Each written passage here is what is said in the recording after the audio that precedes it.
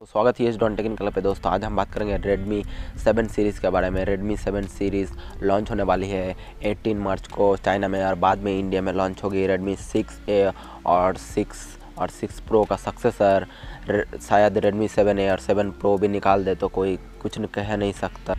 तो शायद तीनों ही लॉन्च होने वाले हैं, तो देखेंगे आने वाले टाइम में क्या होता है Redmi 7 सीरीज़ के साथ और कैसा फ़ोन, कैसी परफॉर्मेंस, कैसी सब कुछ बात करेंगे इस वीडियो में। तो दोस्तों अगर वीडियो अच्छा लगता है तो लाइक शेयर सब्सक्राइब सब कुछ कर देना।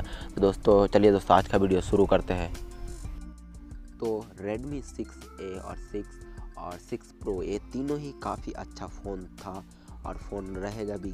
अब नहीं रहेगा क्योंकि उसका सक्सेसर आने वाला है Redmi 7 सीरीज़। तो दोस्तों इस फ़ोन में क्या क्या सब कुछ मिलता है, तो दोस्तों पहले शुरू करते हैं डिस्प्ले डिज़ाइन और बिल्ड क्वालिटी से।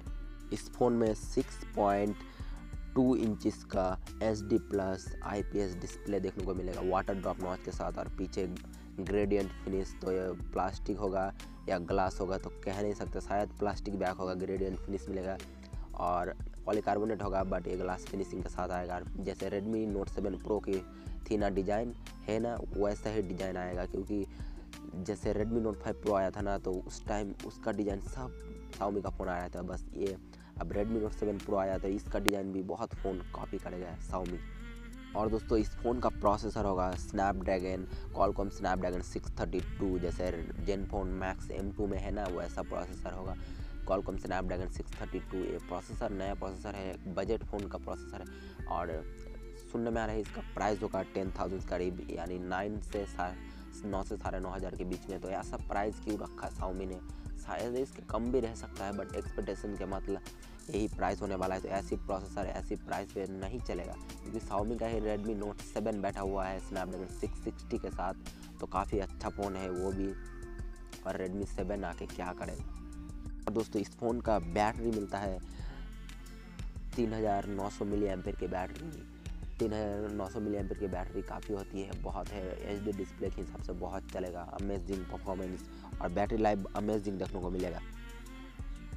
और दोस्तों इस फ़ोन का रैम वेरिएंट जो होगा ना काफ़ी कमाल होगा।